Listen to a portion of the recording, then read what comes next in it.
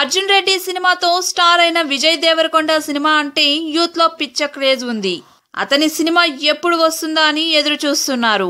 అతని తర్వాత చిత్రం టాక్సీ వాలా రిలీజ్ అయ్యేలోగా విజయ్ నటించిన మరో సినిమా ఏం మంత్రం వేసావే విడుదలకు సిద్ధమైంది.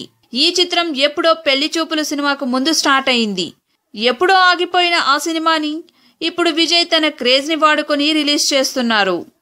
అయితే నిర్మాణ విలువల నుంచి ప్రతిదీ చీప్ గా కనిపిస్తున్న ఈ చిత్రం విజయ్ కి మచ్చగానే మిగిలేటట్టు ఉంది. అయితే ఇప్పుడు ఆ సినిమా విడుదలకి అడ్డుపడలేదు కనుక సైలెంట్ గా ఉండిపోయాడు. కాకపోతే ప్రమోషన్లకి దూరంగా ఉంటూ తన సినిమాని తానే డిజైన్ చేసుకుంటున్నాడు. ఈ హీరో కథ ఇలా ఉంటే నాగ శౌర్య మరో కారణం మీద తన సినిమా ప్రమోషన్స్ కి దూరం అయ్యాడు. ఈ వీడియోని లైక్ చేయండి, సబ్స్క్రైబ్ చేయడం మర్చిపోకండి.